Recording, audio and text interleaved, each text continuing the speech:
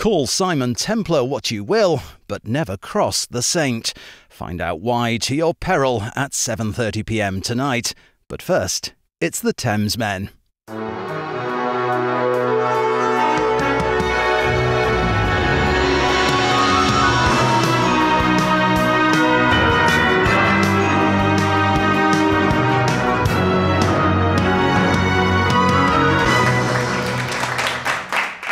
George! So, how are we doing? Good, thank you very much. You're all nice and chirpy. How are you?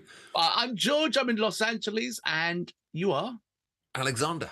And I'm in... not Alec, as we worked out Alec, earlier. Not the infirm gardener. Never Alec, the Scottish infirm gardener. Never the infirm gardener who falls asleep on the roads. My name is Alex, and I'm in San Francisco. Yeah. hard to say with a lisp. Maybe it's easy to be Alec. Hello, we are the Thamesmen. We are a high budget, high value, super intelligent reaction channel of quality performance. And you are in for a treat today, because we're going to go back to one of our musician we covered with Billy Strings. Billy Strings, and honestly, we had a lot of comments where we said because we'd kind of focused on Billy Strings because we'd heard of Billy Strings, and we weren't as knowledgeable as we should have been about Tommy Emmanuel, who apparently has been voted one of the world's best guitarists, and so yeah, absolutely, we hadn't heard of him. I also did a faux pas. And I said, oh, he's English, because he spoke English. No, but he spoke it in an Australian accent. So I do apologise about that. He is Australian. And so, yeah, we had never heard of him. We know Billy Strings, obviously, because we covered him before. So we just thought it was, someone bringing Billy Strings up. And I was pretty goddamn amazed. And, yeah, he turned out to be... And then straight after that, he's playing down the road in a small little place down here. Oh, is he really? You should go. That'd be awesome. I know, in Mill Valley. I need to go and check it out. That'd be kind of cool. That'd be awesome. Yeah. I'm just all gigged out. I've just did too many gigs. We did that run of gigs. Yeah, we had a load of gigs, which was great. Right. So. I think you know what that is. After COVID, I think it's gig revenge.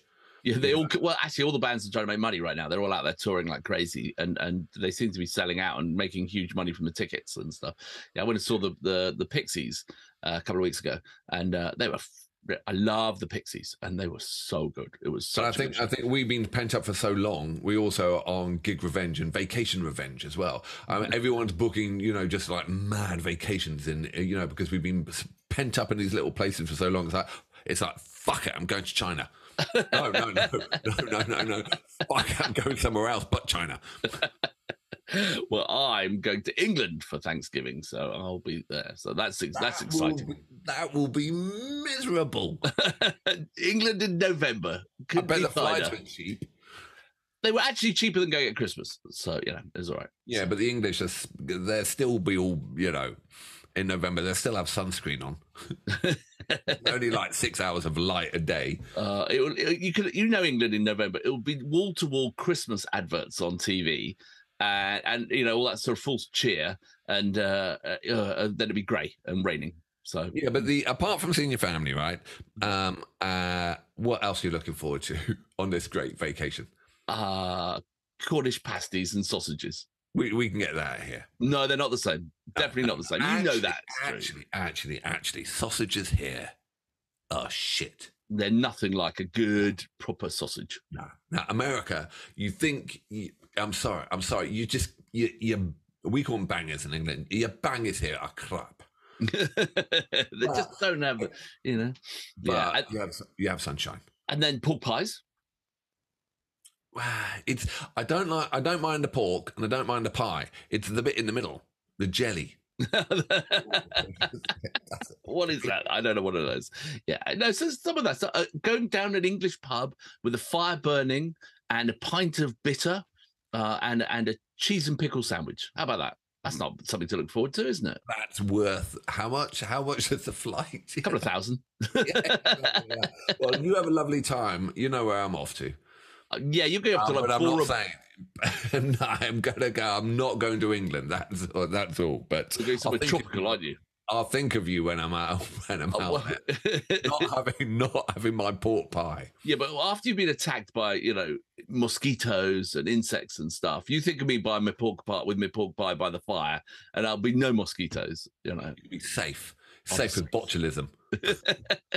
Heart attack. So we're going back to Tommy Emmanuel, and we're doing a track called Intuition in 1986. No, it's not called Intuition. No. You do all the work. I do the reading.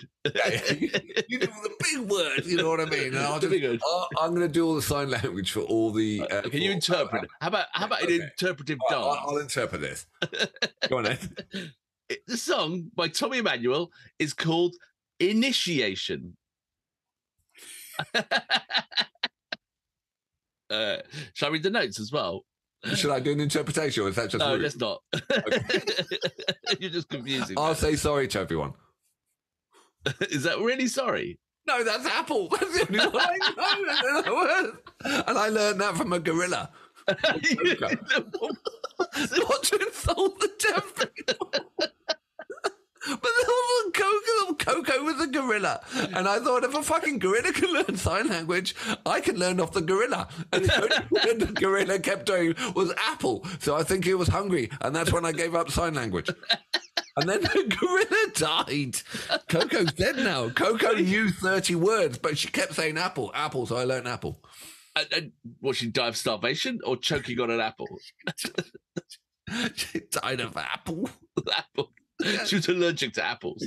All these years. Give me another word, for God's sake. What's the word for banana? Banana. They didn't teach her. That was too complicated. The only word she could work out was apple, and she was allergic to it. Fuck, another gorilla. You would have learned a lot more words if it hadn't died. Fuck, her only knew. What are the odds of that, eh? Allergic to the word she knew. Let's pretend that is banana from now on. Right. All right, sorry. Let's go back to Tommy Emmanuel. Tommy Emmanuel. And the song is Initiation. Look, this is ridiculous. An amazing piece. more a work of art than a song, just like this program, weirdly. Detailing the rite of passage of a young Aboriginal man's initiation. God, good job you're not reading this one, isn't it? If you ever wanted to watch a movie played on guitar, this is it. One man and his guitar. Okay. This is stupid, sorry. What did you just do? I missed that one. Headphones. Oh, right. Headies. Initiation. All right, as the vicar said to the infirm gardener, 3, 2, 1, go.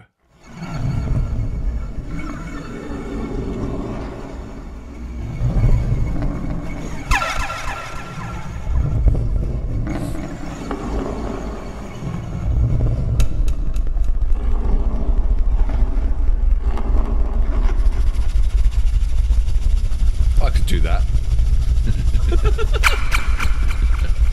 I really could.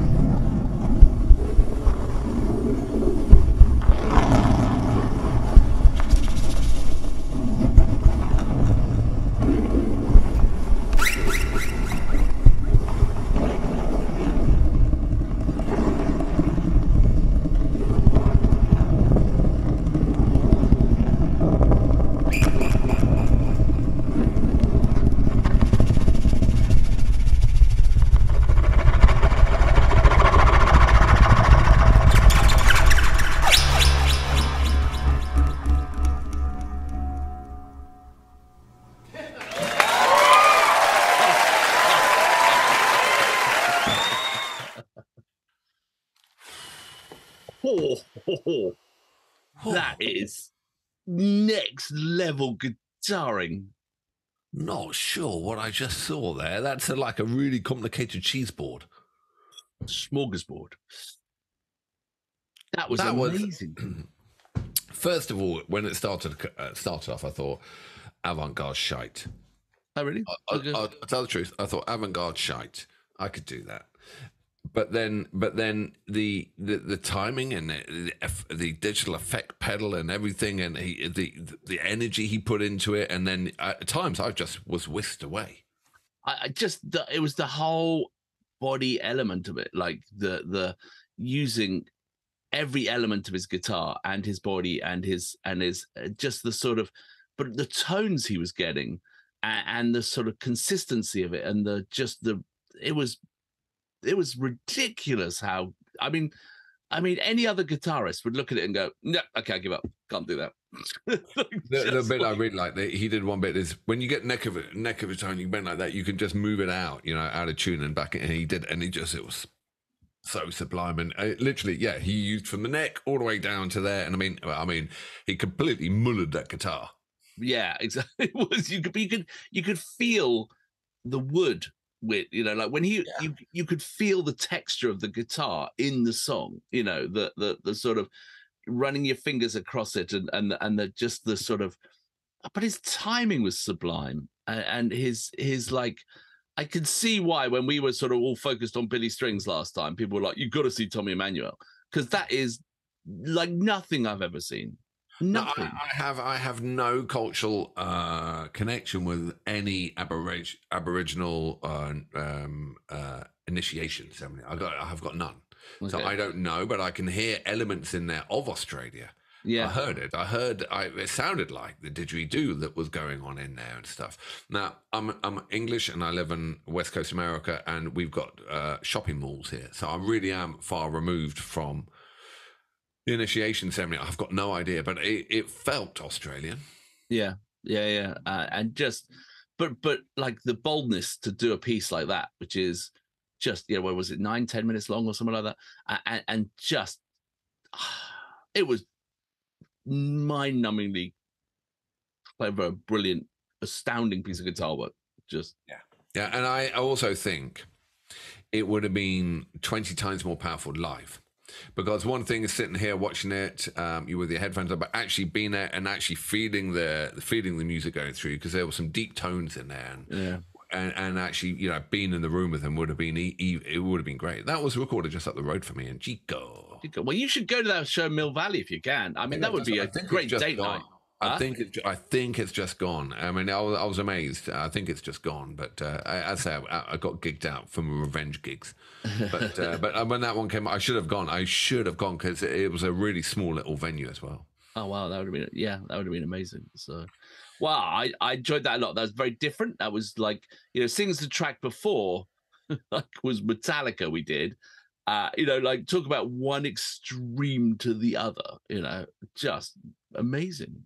No, brilliant, absolutely brilliant. And Tommy Emmanuel, now I've seen 2 tracks of his now, one with Billy Strings and one with that. So again, if there is more, obviously there is. I mean, the guy, if he's so good, he's now not even playing the strings; he's just playing the body of the guitar. He must be an absolute, What else should we? What are his keystone tracks we should be checking out? Yeah, well, I'm glad we go back to Tommy Emmanuel. That was important, I think. I'm glad we did that, because we were culturally crap on the last one, and so and this one we're culturally crap on as well. Well, I think we're learning. The whole point of the reaction channel is for us to learn and see things we've never seen before, and that is absolutely in that ballpark. Our reaction channel, but most reaction channels, it's to stop and talk and break up the song and try and get all the money or whatever.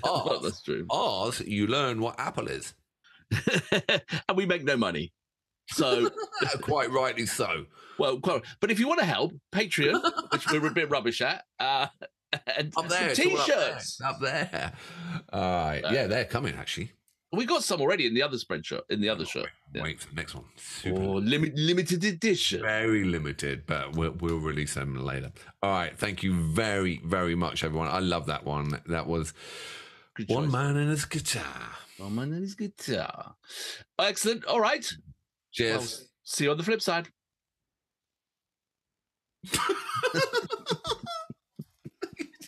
What to do?